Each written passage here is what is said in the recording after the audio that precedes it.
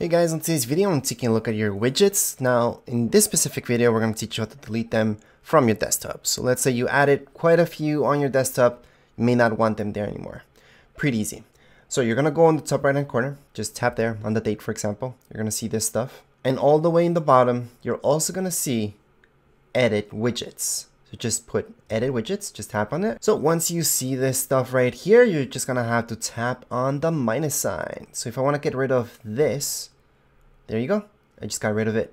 Same goes on the sidebar. So if I want widgets from that sidebar gone, I can just click on that minus sign. And by the way, I can just get them back anytime. I can just drag them back in.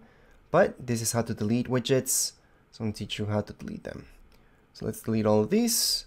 Once you're done, you can click away or click on done, which is on the bottom right hand side. Just click on done. Once you do so, just click on your desktop. You should see the widgets that are on your desktop. You can move them around again, and that's it. So this is how to delete any widgets from your desktop and your sidebar. So that's it for this video. If you guys have any questions, comments, you guys can write down here in the comments area. Don't forget to subscribe and like. Thank you.